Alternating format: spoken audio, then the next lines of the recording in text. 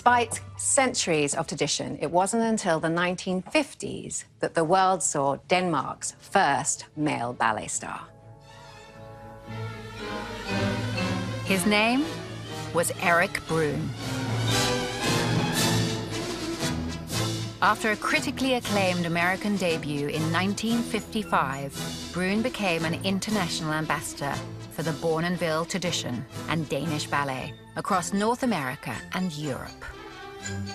Erik was the first great international male dancer after probably Nijinsky. It's as if he made male dancing more intelligent. He was more articulate, he was more poetic. The line of the body, the precision, the elegance. He took male dancing a huge step forward. He had great physical beauty, the kind of blonde, beautiful Nordic beauty that reads so wonderfully on stage. And audiences loved it.